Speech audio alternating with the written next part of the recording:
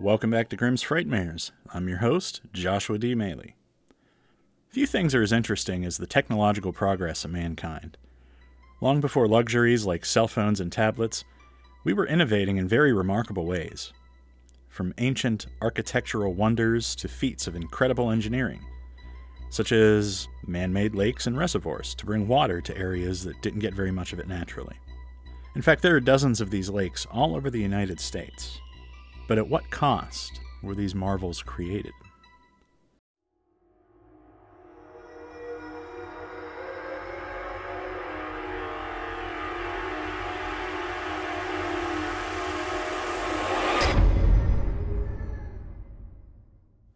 Tonight's story comes to us from a listener in an undisclosed town in New England, where the creation of such a man-made lake resulted in an entire town being submerged, with the surrounding hillsides becoming small islands.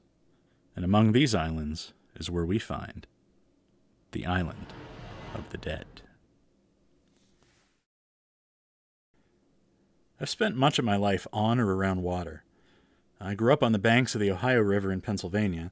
My family had a cabin near Raystown Lake in central Pennsylvania, and we made yearly visits to either Lake Erie or Atlantic City, both of which obviously included trips to their respective beaches. Now, mind you, I wasn't a boater, not exactly, but I did enjoy spending time on the lake, out in the ocean, or just being around or near the beach in general. Despite that, I'd never visited what you'd consider a man-made body of water.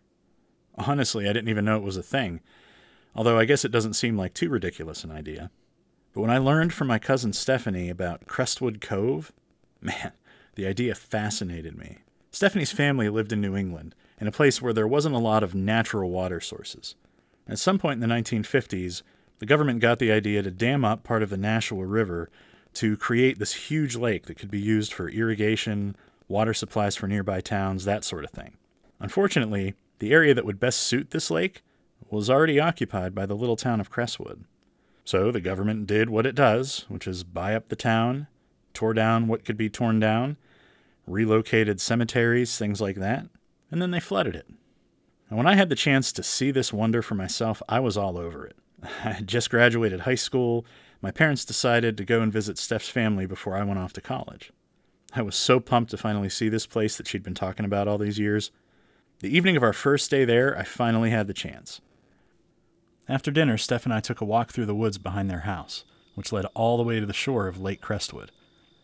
It was chilly even though it was early June. I guess that's kind of a thing in New England. Once the sun went down, the temperature dropped even more, from the 70s down to the 50s. Still, it didn't take us too long to get to the lake. The forest we passed through was dark even before the sun set, and it got a lot worse after. It was a thick forest, lots of ancient big old trees with massive trunks and tons of branches that got all crisscrossed and tangled up above our heads. There was definitely a sense of, well, something in that forest. I don't know, history maybe? Or just the sense that something might have happened there, which I guess technically is the same thing. When we emerged from the woods, there wasn't much open ground left before we hit the shore of the lake. The water was dark, the sun was gone, the moon was nowhere to be seen, so all it could really reflect on the surface of the water was the night sky. Big, lazy gray clouds rolled over our heads, branches behind us rushed as a cool breeze kind of settled in, coming off the lake. Crestwood looked like pretty much any other lake I'd seen. Nothing really stood out about it. It was a decent size, but I thought I could see the other shore visible just in the distance. Not as big as I thought it would be, I said. Steph explained that what I could see in the distance was one of like a half a dozen other small islands that dotted the lake. They were areas that were too high up or too much trouble to try and bring down whenever they built the lake. There's a whole forest down there. They had to cut off the tops of the trees so the boats wouldn't hit them. Actually, half the town is still down there. Streets, buildings, everything. I took in the lake and the stories and felt an uncomfortable chill creeping up my back. A fog was rolling in off the water, which seemed odd for this weather. It happens all the time. There's tons of ghost stories about the town down there. I'll tell you about them tomorrow. Maybe we can take my dad's boat out and go fishing. I like the sound of that. Steph turned to head back, but my gaze lingered on the lake, now nearly covered in fog. I took out my phone and snapped a few pictures, though I knew they'd be way too dark to see anything. I glanced down to the water before me, and for a split second, I could have sworn I saw something looking back at me. It was just for the briefest second, and it looked like an eye. Just all white, no pigment or pupil or anything, just kind of glazed over. It was enough to make me do a double take, but it was gone in an instant. I found myself wondering if it had ever been there in the first place. I guess even if it had been, it probably was just a fish or something. I mean, that must have been it. What else would it have been? I ended up crashing on the couch that night, but I had a hard time getting to sleep. My mind kept wandering back to the lake, to the creepy weird eye that I thought I'd seen looking at me. I kept it to myself all the next day, but I think Steph knew something was up. When we finally decided to head back out to the lake just before lunch, she asked me about it. You saw something last night, didn't you? I shrugged. I don't know, maybe. It was probably a fish or something. It was just under the water. It was gone in like a second. It just got into my head a bit, I think, with all the ghost story stuff we were talking about. She let it go, but I could tell it was still kind of on her mind. We ended up taking a different path through the woods this time, emerging a little bit to the east of where we were before. A simple wooden dock jutted out into the lake, and an overturned aluminum boat rested on the lakeshore. Steph and I dropped our gear and flipped the boat, then loaded it and pushed it into the water. She manned the oars and showed me how to use them. We took turns paddling out to the island that I had seen the previous night. During one of her turns, I sat gazing at the water beneath us, watched as the ripples drifted out from where the oars broke the tension of the surface. Somewhere in those dark, unseen depths were the remnants of a town. The idea was kind of thrilling, but also terrifying. I mean, who knew what was really down there, or what it looked like by now? It was way over 50 years ago. The island loomed before us at last, a mass of mud and rocks and more of those ancient massive trees with the huge trunks. I saw where Steph was guiding us, to a small outcropping of land between two huge boulders. The forest on the island seemed even thicker than the one we had just left behind, which was now barely visible in the distance back behind us. We grounded the boat just between those two rocks. There was no dock to tie off to, so we pulled the boat onto the shore, took our gear out, and then flipped it over and laid the oars next to it. Just behind us, not far from the shore, was a fire ring and the long cold remnants of someone else's campfire. You guys come out here often? Not for a while. It's probably from the last time. We can use it, though. We spent the day setting up the fire ring, getting some wood from the trees on the edge of the forest, scouring for some dry kindling, then unpacking our gear. We broke for lunch of cold-cut sandwiches and coffee from a thermos, then finally got our fishing gear out and headed down to the beach to find a good spot. It took Steph a few minutes to get oriented, but she led us to what she thought would probably be the best place on the island, based on past experience, and we settled in to fish. I broke out some cold sodas and settled into my chair, less interested in actually fishing and more interested in just relaxing and watching the water gently lap against the shore. So what's up with this town down there? There's just a lot of bad stuff that happened, even before it was a lake. My pap lived there. He said that there was a lot of sicknesses and weird deaths in town. He always said they chose this spot for the lake to drown out all the bad memories. Stephanie went on to tell me about her grandfather's stories, about how they didn't actually move the graves in the graveyards, just the headstones, like something out of a horror movie. She said there were a lot of accidents there once they started filling in the lake. A lot of people falling down into the valley, malfunctioning equipment, missing workers.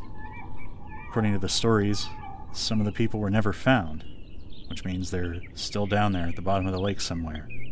She also mentioned some boating accidents that were more recent, like how in the previous year a family's boat got caught on one of the tree stumps that was in the shallower part of the lake. They didn't cut it down low enough and it tore the boat open, and the entire family ended up drowning. Lots of bad things happening there. And my only thought was, here we are, in the middle of all that, going fishing. Awesome. I've never seen anything out here. We drifted into a pleasant silence then as I considered everything she just told me. Underwater graveyards where the bodies were still down there. That sounded like something out of a movie. The more I considered it, the more uneasy I actually felt about it. I wasn't sure why, it just felt off there. The sun eventually sank towards the western horizon, and I found myself more than ready to head back to the fire ring. something about the island definitely didn't feel right. I mean, I didn't believe in ghosts or anything. I figured it was probably just Stephanie's story getting inside my head. Still, it felt to me as though we were stranded there on that small island, surrounded by death and darkness. We didn't catch any fish that night by the time we decided to head back. I didn't care, I was just eager to get the fire going. It was going to be a cold night for sure, even colder than last night. When we got there, I was dismayed to see that our fire ring had been vandalized. I had already set up the wood we were going to use in the fire ring, teepee style with some kindling underneath it. But when we came back, the wood had been moved, placed in what looked at the time like completely random patterns all around the campsite. Real cute, Steph. You didn't tell me your neighbors were jerks. Without a word, Steph hurried to the 2 boulders on the beach where our boat was. I joined her. The boat was untouched, and there was no sign that anyone else had landed there. No tracks, no footprints, nothing. Who could have done this? Maybe they landed somewhere else. Come on, let's fix it so we can have some heat. It took about a half hour to clean up the mess the visitors had left, and probably another 15 minutes before I had the fire burning hot enough to give us some warmth. With each passing moment, my mind was screaming at me to get going. Just forget the fire. Just go back to the shore. Get back into the house. It's just nerves, I thought. Someone's screwing with us and it has me on edge. All this stuff has me on edge. And the truth was, I'd been on edge since getting off the boat. As Steph and I huddled around the fire, letting our hot dogs cook on the small roasting sticks I'd carved for us, I took stock of our surroundings. To the south were the boulders that marked our spot where we came ashore. To the north and east was more or less flat ground that led to the beach we'd fished at. To the west, that forest loomed above us, its towering pines reaching upwards for what seemed like an eternity. The sound of a mournful howl split the air around us. We looked to each other wide-eyed. It's probably just a coyote. Out here? How? What would it eat? How would it even get out here? There was a shuffling sound near the forest, as if someone, or something, were running. I couldn't see anything much beyond the first few trees. The forest interior was black as pitch. Cold sweat formed on my brow. I wiped it off and grabbed my phone, turning on its LED flashlight feature. I'm going to see what that was, I said. I still think someone's messing with us. Just stay here. Steph didn't seem to like that idea, judging by the fear in her eyes, but she did it just the same. I pulled my hoodie tighter and walked towards the woods slowly, my trembling hand shining an unsteady beam of light from my phone. From somewhere ahead of me came whispering.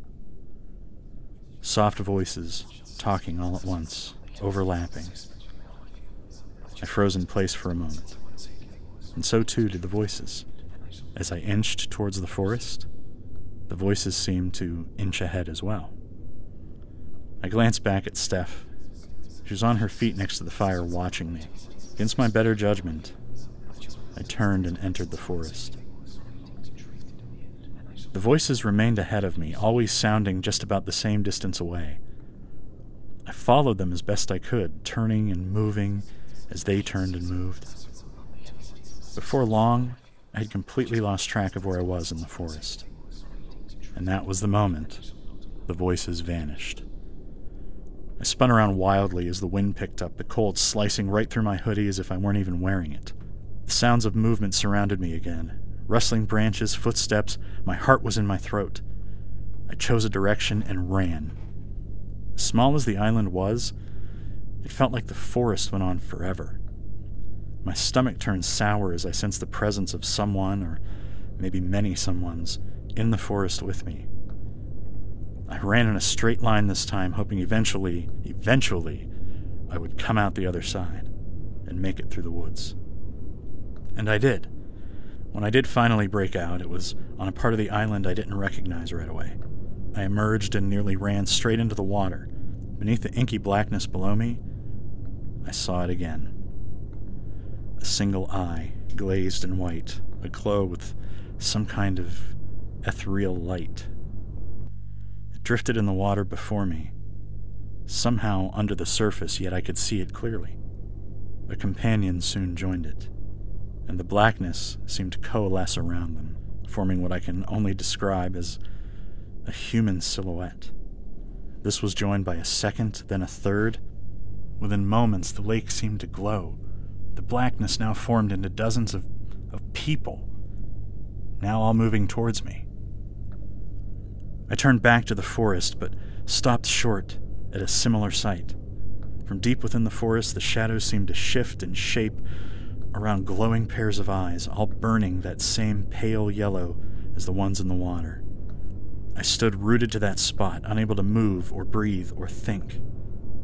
It wasn't until I heard my name that I found I could move again. I whipped my head around and saw Stephanie further down the beach, waving me on.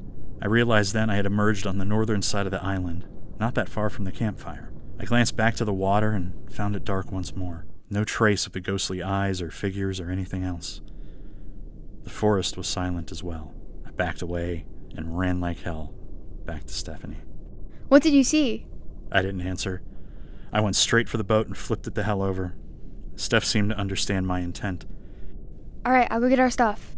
As I readied the boat, she hurried back and grabbed the essentials from around the campfire.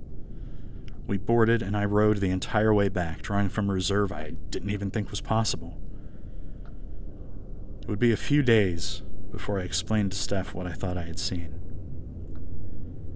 It chilled her as well. We never went back to the island, and almost 5 years on now, I have yet to even go back and visit Steph.